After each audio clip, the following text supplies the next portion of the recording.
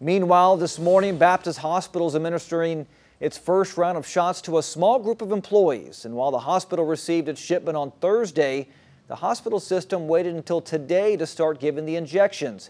Our 12 News reporter Kara Willis was out there. Kara, tell us about the process here. Nick, this was just a trial run for a small group of hospital employees. The hospital has set up a vaccination clinic and the staff wanted to make sure things run smoothly so they can administer more injections on Monday. This week continues to be historic for frontline workers who received the first doses of the COVID-19 vaccine. Dr. Callas, a Beaumont anesthesiologist, was among the first to get a vaccine at Baptist Hospital. Dr. Callas had his own fight with COVID-19 earlier this year, so for him, today is very meaningful. And he's hopeful Southeast Texans will follow his lead.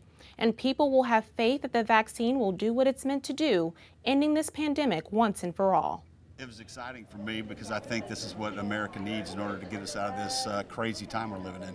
I would highly recommend to get off the fence. It's not a live virus. It's totally a protein of an mRNA, and so I would recommend everyone get this.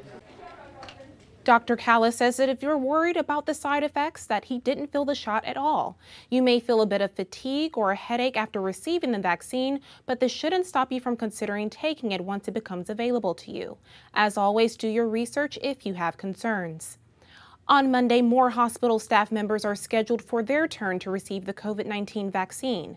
To learn more about the vaccine distribution process, you can learn more on our website at 12newsnow.com/coronavirus. In studio, Kara Willis, 12 News.